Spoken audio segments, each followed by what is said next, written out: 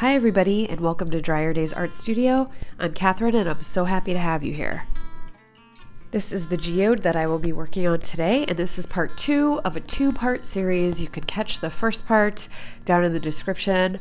There's a link, or at the end I will post a link as well that you can click on. I am a little congested, I'm sorry, I'm having an allergic reaction to something, so please bear with me. This epoxy sculpt, I mentioned this in the other video and I called it clay. It's a 2-part, it's permanent, it's self-hardening. You have to mix equal parts together as I'm doing here, and I should have had gloves on. I mean, safety first, should have had gloves on. When I work with resin, I do keep the windows open, well ventilated, and obviously I wear gloves, and I do try to wear a mask or a ventilator. But here you can see I had mixed these 2 parts together. I let them sit after I mixed them well. They sat for about 5 minutes, and then I applied them to my MDF board. This MDF board is about 3/4 of an inch thick. I did sand it, primed it twice with gesso, sanded it, and then painted it.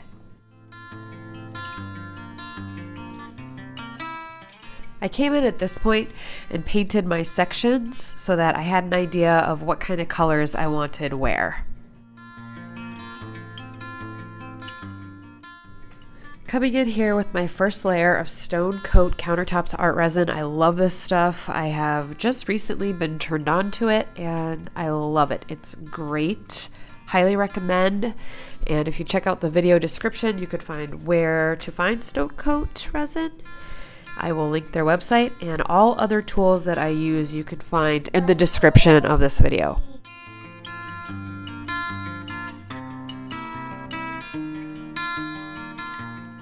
The white that I'm using is actually white base tint by Stone Coat Countertops that you can find on their website, and I really like the white. You get great cells with it and lacing, so I highly recommend.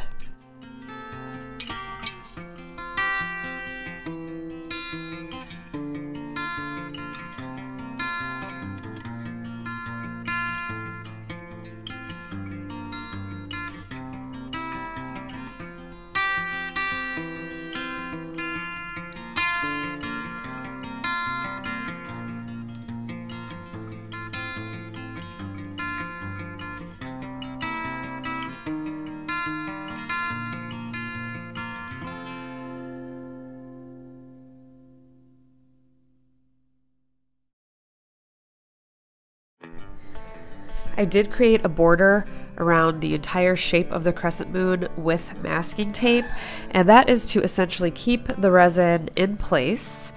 After I'm kind of done setting down all my resin where I want it, I let the piece sit for 2.5 to 3 hours, and then I come in and I will remove that tape around the edges and lightly hit them with my heat gun to loosen the resin up. And then I will just kind of blend it into the sides, and that is so I am getting coverage around my sides without losing the shape and all the work that I just did before. I find 2.5 to 3 hours later it's hard enough that it's not going to move too much on you when you remove that tape.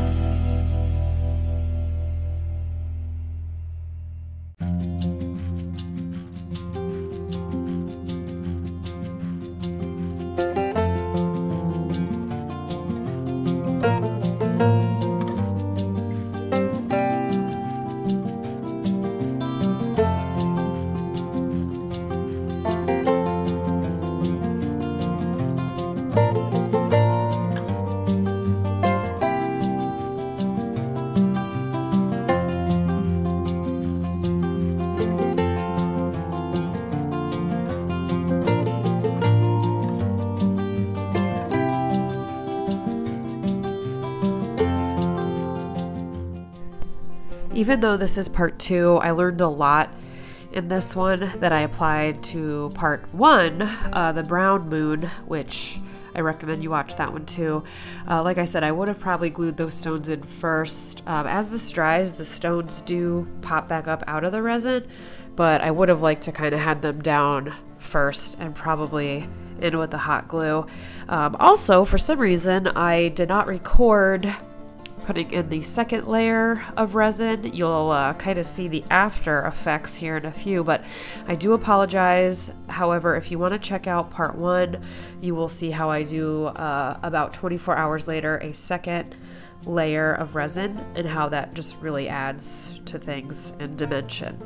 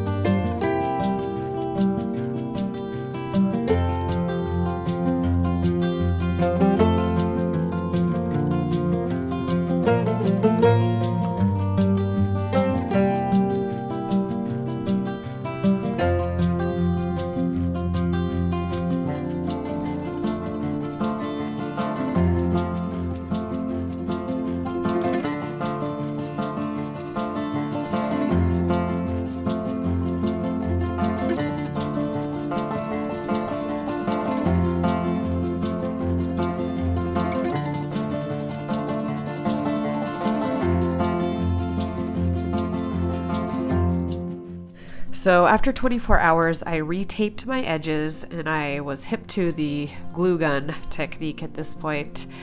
But again, because I did it as an afterthought, that silver glitter really stuck to that semi-dry resin, and I ended up having to almost like scrape it off of the piece, but it did come off okay. But just adding a lot of work for myself that if I had just done this in the prep stage.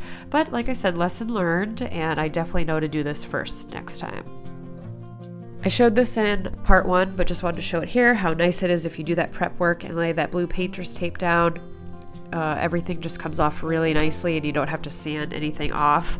I do recommend peeling this off between 48 and 72 hours or it will become rock hard and you will have to sand it off.